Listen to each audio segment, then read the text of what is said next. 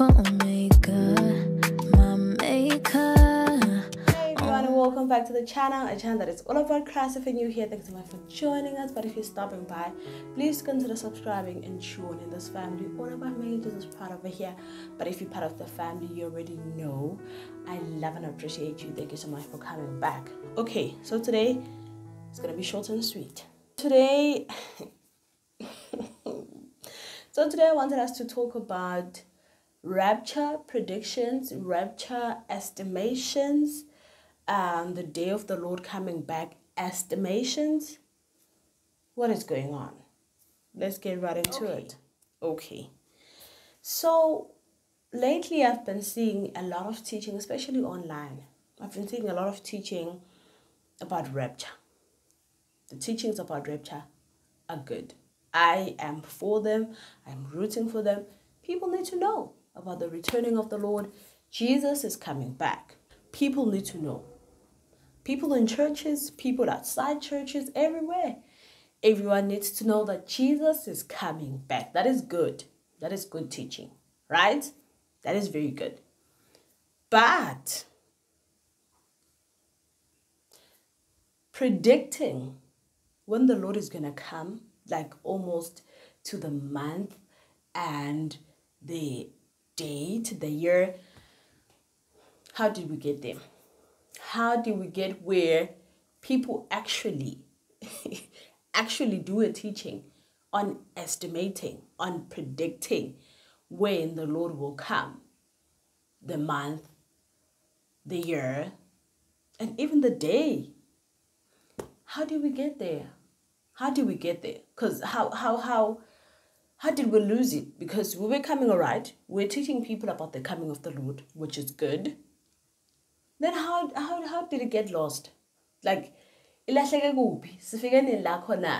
we are now estimating that in 2035 the Lord will come back. Why are we doing that? Okay. Let's read guys. Like, I don't know. Like, because I was so proud. I was like, yes, the Lord is at work. We are preaching about the returning of the Lord. Jesus is coming back. We are telling people, repent. Jesus is coming. Rapture will happen. It's going to happen, right? And I was like, yes, we are moving to the right direction. We are reminding people, we are even reminding Christians that have been born again for years. We are reminding them that the Lord is coming back, right? And then angas ukuthi bese yatwisteka kuphi yalahleka sase estimate sase spend most of our time just trying to estimate, just trying to guess when the Lord will come back exactly.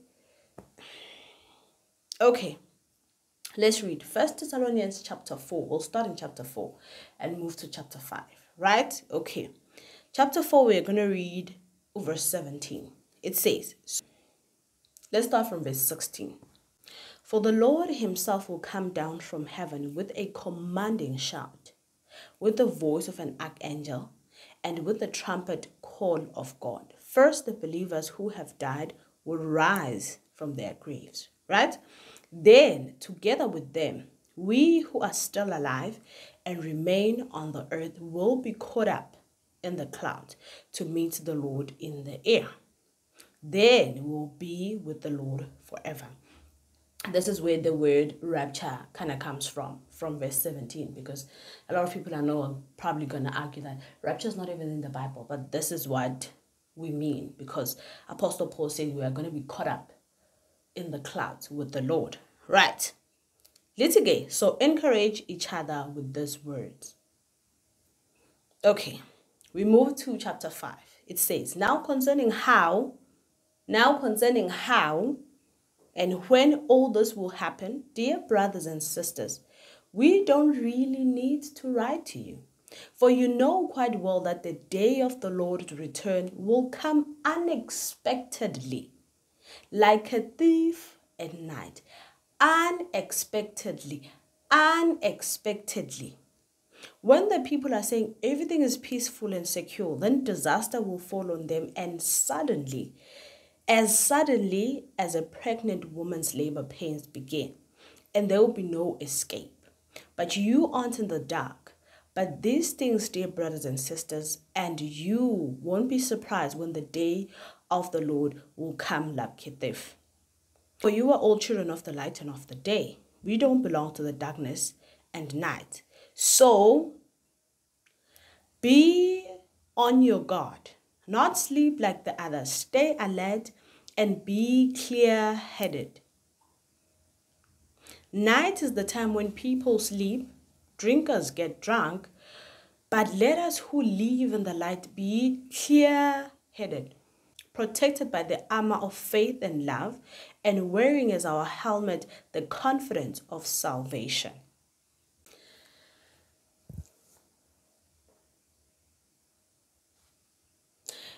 See, where people actually make a series, where people actually make an episodes of teaching the month, the year, the day when the Lord will come back.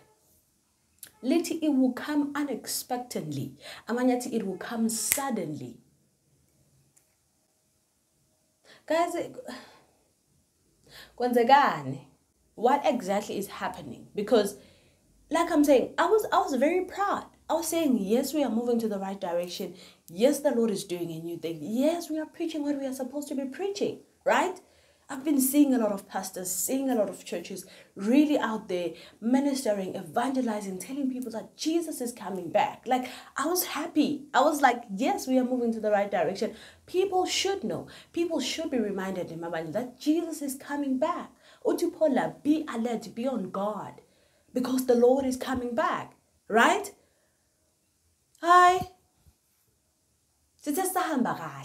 Yes, I'm a teacher in 2035. This is exactly when the Lord will come back. How is that helpful? Why are we doing that? Because the Bible says suddenly. Literally, it will be like a thief at night.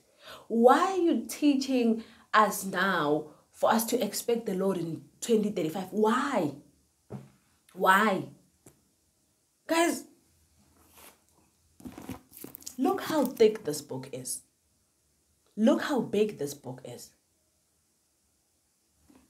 Out of everything in this book, out of almost everything that is in this book, when you just decide to sit us down and predict when Christ is going to come back and say this is a revelation, this is a teaching, why are you even doing that? Like, why? Because there is no revelation that will come from God that will contradict his word. There's no way. People are in churches where they're being taught to expect Christ at 2030 something. And why? Why don't you see that as a problem? Little suddenly, the Lord will appear, little like a thief at night. So now you are changing this whole verse, this whole scripture. And you're like, no, this is when we should expect the Lord. The Bible clearly tells us that the only way we can be alert and on God is by looking at the signs. The Bible continually teaches us the signs that we should look out for before Christ comes. Literally, there's no need for us to know the exact date. Literally, even so, Christ himself doesn't know the day. Only the Father does. I guess the Father and you know the day, because you are out here teaching us that in 2040, exactly this is when the Lord will come. Guys, it's not even important. Guys, everything that is in the Word of God is enough. This is all we need. That added information that you're trying to come up with, that your pastor is trying to, it's not necessary. Because the Lord knew we can't continue to fully live if in 2035. No. I want you to be alert and be on guard. That's what I want you to do. And so Paul, do not sleep. Be clear-headed. Nothing is going to happen. But be on guard. Buka ama-signs, the wars that are happening in countries, the crime, the corruption, the disasters. These are the signs that you need to look out for. And then it goes on to say, those are the signs we are talking about. That is the information that is important. That is the information that is in the Word of God, that we should be teaching people, that we should be taught. In 2042, Bombay, Aibo, Aibo. Guys, this is the problem we have in Mabandleni. Tina as abazali, we don't know izwi likaNkulunkulu. This is why we continue to sit in teachings that are not necessary. The fact that you are sitting in your church while they are teaching you the exact year and the month, and sometimes even the day when the Lord will return, it shows how much you don't know your word. It shows that you don't know your word. Because why are we sitting constantly teaching us to know in 2030 why is that important? Because what is going to happen? The next sign is going to happen, and then someone is going to come and say, I am Christ. Because I don't know my word, and because I was not taught the right information, the relevant information, there's no way a revelation that comes from God will contradict scripture. But I don't know. Like, people are now predicting. Good to know. Yabana ngeke sifike in 2035. Ngeke. Uyabasabuyile. Why is that important? Suddenly, we don't need to know the day, the year. We don't need to know it. And this thing is to look at the signs, is to pray, is to be alert, is to be on guard, is to not sleep. I don't know where the confusion is, because we have been told. When Paul is explaining this, what is going to happen, the Lord will come, those who were dead first will rise up, right? And then we'll be caught up in the clouds, and then the believers will... Like, he explained this thing properly. I don't know where the confusion is. And then he went on to say, there is no need for you to know the time or the day, because it will happen suddenly. But again, what you need to do, information is saying, be alert, be on guard, be clear-headed.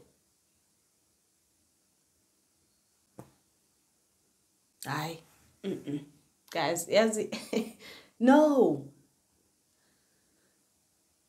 Like, kuyafundiswana. Kuyafundiswana abantu bakhipha amadari. They are writing. Ukuthi angabuya nini in 2040 ngoJune. Uzoqala nini-ke ukuba on guard? Noma wena, in order for you to be on guard, you need a date. You're like, no, I can't be on guard and just wait around. I need a date. Guys, everything that is in the Word of God, everything that God has told us in His Word, it is enough. It is enough. Signs and be alert and be on guard. That is enough. It means it is possible. It means we can do it. It means it is possible. He already has a plan how we're going to survive in this time. He already has a plan.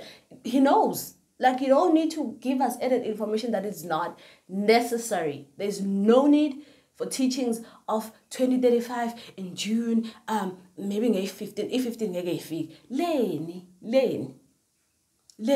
When there are a lot of science that you can still teach about, babe alert and on guard ganjan. That should be broken down. Be alert and be on guard. What exactly does it mean? Yeah? Let's break that down. Help us to understand that. Paul magati be alert and be on guard. Ushukti. Magati do not sleep. Like abantu basezweni. Ushukti ukuthi manje ngoba uJesu uzobuya asingaphinde silale. Like, let us break it down. Eh? How about we talk about things that will actually help us? Indaba usiyeke ngabo June 2052 ngeke zisize ayisize akusizi ukwazi date uNkulunkulu kwenze ngamabomu ukuthi angasho siyafika ke wena ayi guys. And for you as umzalwane to sit in those teachings, take out your diary, write. It says a lot. It says a lot about you. It says a lot about how you read your word and how much you know. It says a lot, because here you are writing the predictions, the assumptions.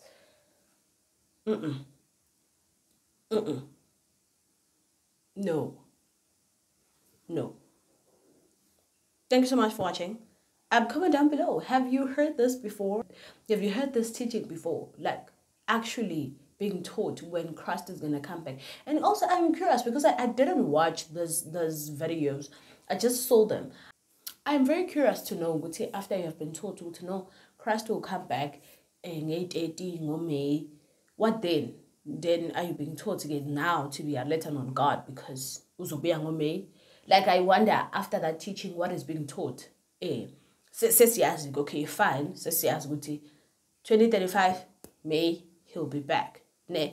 Then after that, I really wonder what's then the teaching.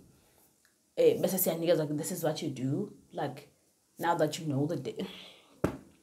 Comment down below, let me know what is your take on this. Yeah, maybe let me know if you are someone that really does believe that we should probably have an estimation of the year. Yeah, let me know what is up with that. What is the revelation behind that? Because I totally don't understand it. I don't think it's necessary. According to the word, it's not necessary. Yeah, thank you so much for watching. I love you so very much for watching, but Jesus loves you more. I'll definitely see you next time on my next video.